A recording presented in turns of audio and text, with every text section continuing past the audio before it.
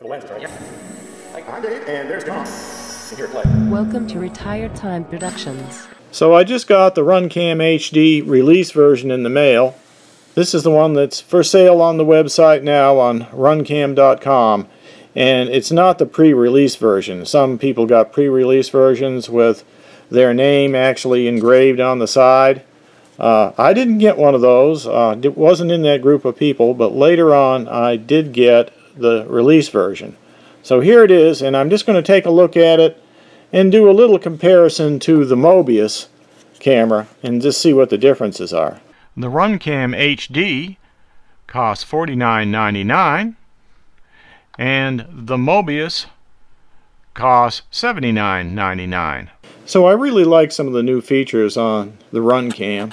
The RunCam's HD version actually has the lens centered right in the middle. I really like that feature. And the heatsink isn't so evident. It's right in here with the name RunCam on it, so you hardly know the heatsink is even there. As you see, the Mobius has the heatsink right here, these two things. I always wondered what they were. They look kind of like buttons, but much better design, I think, on the RunCam. The buttons are clearly visible. This nice silver-like coating on here makes it easy to see the buttons. And whereas they were kind of dark on the Mobius, but they're easy to see here. They are easy to press too. I have no trouble pressing them. If you look at the back here, there's really nothing to mention at all. It's just a flat surface. And it may be a little flatter than the Mobius actually. So here's what the lenses look like on the Mobius, which is on the left, and the RunCam, which is on the right. They're both wide-angle lenses. Okay, I've got both cameras turned on now. Testing 1, 2, 3.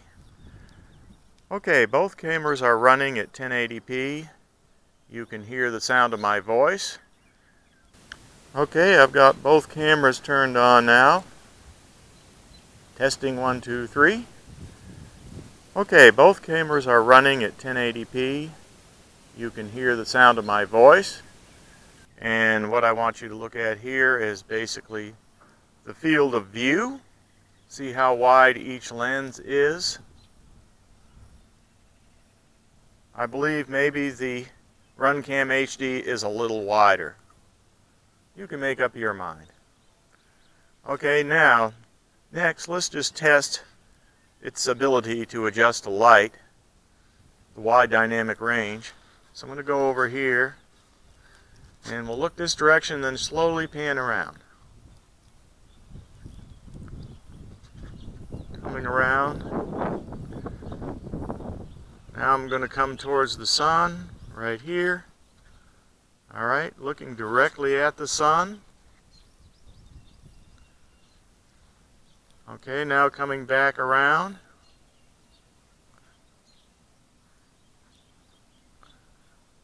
And going back into the shade.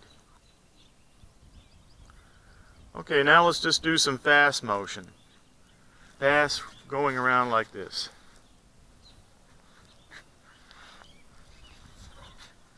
Okay, so that's just a preliminary test. I'll be doing some more later. Now the RunCamHD costs about $50, so it's a good buy. And it has a memory card slot back here just like the Mobius. But it doesn't come with a memory card for $50, so you have to buy an SD card or a micro SD card to put in there. Now, if you try to turn it on without the memory card, here's what happens. You'll get a blue light, and then it'll start blinking slowly with a yellow light. And then because there's no memory card, it'll start blinking rapidly. And eventually, since there's no memory card and it can't record anything, it'll go ahead and turn itself off automatically. The RunCamHD and the Mobius action cameras both have USB ports on the back and SD card slots.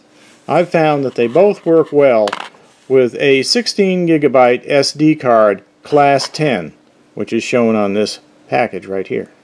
In both cases, the SD cards insert upside down into the card slots. So the SD card inserts like this.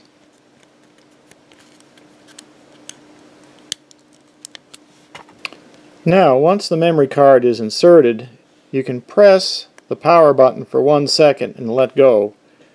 The blue light will come on and it'll go to whatever mode it is set in. Right now we have a solid yellow light, so it's in mode 1, which is for recording the default 1080p at 30 frames a second.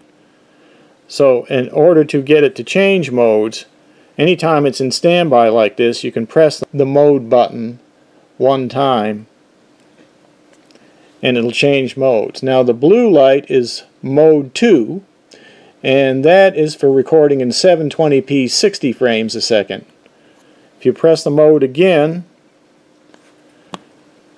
you go into what's actually a red light. I don't know if you can see it right there, but the red light is for taking photos. Now the photos are at a higher resolution than the actual video.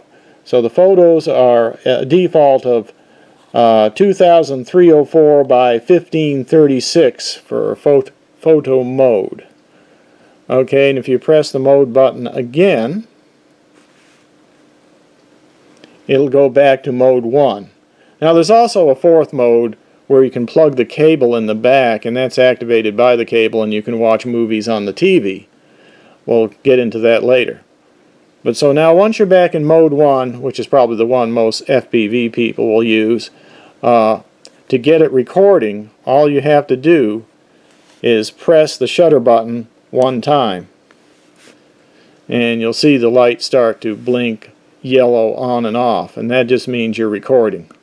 Okay, to shut off the power on the camera, all you have to do is press the power button for 1 second, and then the light will blink 3 times, and then the camera will shut off. You see the red light blinking? So that was mode 1 recording, 1080p. Say we want to do the 720p just so we could get the 60 frames a second instead of 30 frames. Okay, so again we turn the camera on and then press the mode button after it goes into standby. So now it's in standby. Let's just press the mode button 1 time, and that'll take us to the blue light, which is for the 720p. Now recording is the same way. You just press the shutter button and then it'll start blinking on and off with a blue light indicating that you're recording. Again, to stop it, just press the shutter button once and then power down. Now to take a photo, again we're going to go ahead and press the power button and turn it on. So we want to take photos in mode 3. So let's press the mode button. There's mode 2, which is blue, and there's mode 3, which is red. It's a little hard to see on camera. But now we can press the shutter button to take a picture. Now when you press the shutter button, it'll actually take 1 picture. Now you can see the red light. Now I'll press the shutter button, and when it went off and on, it took 1 picture. If the indicator light ever flashes red during video recording, it probably means you have a low battery.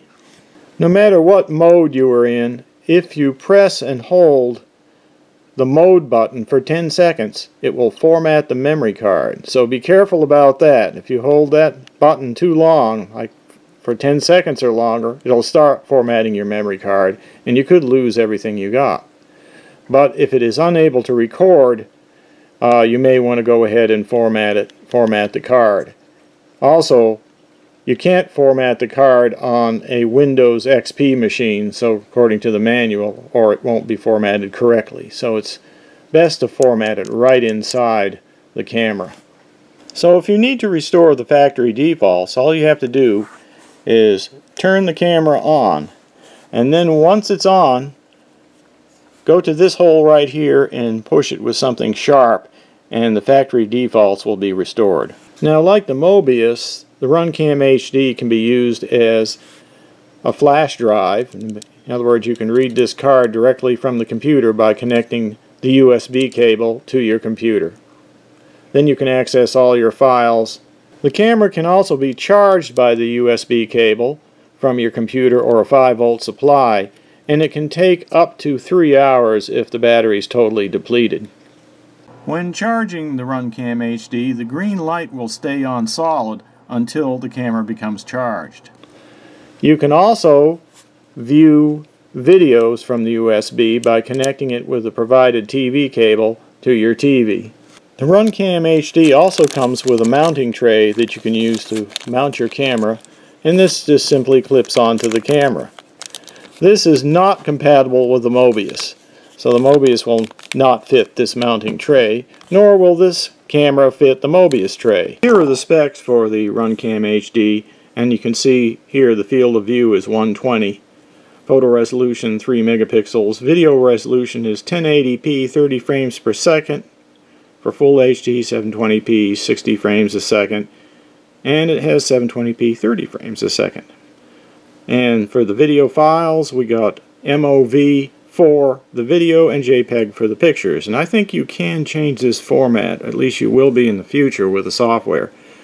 It has live TV out, NTSC or PAL. Interface is mini USB as we discussed.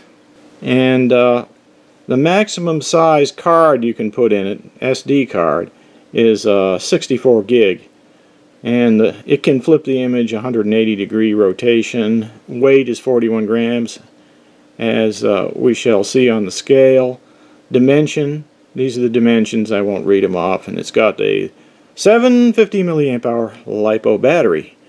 Runs about 80 minutes when fully charged. DC voltage is 5 volts. And about half an amp of working current or less. The RunCamHD weighs 41 grams or 42 grams roughly. The Mobius weighs 41 grams. And both of these don't have the lens cap. So 41, 42 grams for both of them. If I put them both on the scale, we get about 82 grams. So about 41 grams apiece. Now here's the provided cable that you could use for putting movies onto your TV screen. This cable here has the video and ground, which will go over here to my RCA jack on my TV. Composite video. The other jack, you could provide 5 volts to the camera to keep it charged while it's running. Now if you want to charge it while you're recording, it requires about an amp of current minimum. So you will have to provide that 1 amp of current. So I have the camera turned on now and hooked to my video monitor, and it's aimed over here at the instruction manual. Okay, let's take a look at the video monitor. So here's the video monitor, and this is what the camera is seeing, and it's a very crisp video. I'm pretty happy with it. It looks really good. And this would be a similar method that you would use to hook it up to your FPV vehicle. So here's how we play a movie with the RunCamHD. We just press the mode button 3 times to go from mode 1 to mode 4, which is the TV mode where you can play around with your videos. So now if you want to play a video, you just hit the shutter button and it starts playing. And then to stop the movie, you can hit the shutter button again. To go on to the next movie, you press the mode button. And then you can use the shutter to play and pause that one too. Like that. But there is no audio out, as I discussed. The Mobius also can play movies on your TV. I just noticed that. So if you go ahead and go to mode 4, I believe it is. So we're on 1 now. 2. That's blue. 3. That's red. 4. Still red, which is different. On the RunCam, that was actually out for mode 4, but it stays red just like mode 3 on the Mobius. And then you can go ahead and play your movies the same way. Okay, quick example of the video latency on this. I've got the camera aimed straight at the monitor. Now I'm going to run my hand in front of it. And you can see it slowly go down the line as it goes through each of the repeating images. Here we go. Latency test with the Mobius. My hand out of the way might help. There you go. Latency test with the Mobius. So you can decide which one's fastest. So to use it for FPV, you would simply hook this white and black wire up to your video transmitter or video switch, and then the other wire would go to a 5-volt source with about 1 amp of current, and all you would have to do is turn the camera on, start it recording, and go fly. And then you could look through the camera with your video monitor or goggles, plus get the recording. One thing I've noticed about the cable, though, is that you have voltage and ground to energize the camera, and then you have video and ground, but there's no audio that I could tell on the cable at all. So I've drawn a little schematic up here that basically shows the diagram of how the wires go as far as I know. So the red and black wire that you can use to power the camera are on pins 2 and pin 10. This is a 10-pin mini USB right here. I made a little diagram of it. And this is different than most USBs. Most of them only have 5 pins on the mini USB. So this is a little unusual. It has 10. So that is your voltage and ground, red and black. And the audio supposedly comes off pin 8. Now I haven't tried this yet and I haven't proved it, but that's where it supposedly is. Then you also have over on this side video, which is the white wire, and black, which is another ground. Then they have a wire that basically bridges the ground around to pin 3, which as far as I can tell is the enable for the TV out. When you plug this cable into the RunCamHD, it grounds pin 3 and tells it to start sending TV out, right out this wire here, the white wire. So I removed these covers off the cable just to have a look at it. It looks like they have some hot melt right here, and I checked out pin 8 to see if I could put an audio wire on there, but unfortunately pin 8 was cut off. So that means I'll probably have to order some plugs and then try out the audio later. Won't be able to do it in this video, but I just wanted to show you that. Just to clarify things, the cable from the Mobius does have audio out right here. Unfortunately, the Mobius cable will not work with the RunCamHD, and the reason is there's a different configuration on the USB port plug right here. This only has 5 pins on it, and the wires are different than the RunCamHD, which has 10 pins, and so that's what causes the problem. You cannot use this cable. So this is more of a quick rundown on how to use the RunCamHD and a little bit of review in comparison to the Mobius. I'll get into more detail later, maybe show some video on my quadcopter and my Skywalker so we can see how it performs. And I'll get into probably the software on how to configure it and what you can do with it. So that's all for now. We'll see you on the tube. And don't forget to subscribe and give me a thumbs up. I love those thumbs up. Helps my ratings. Here, play.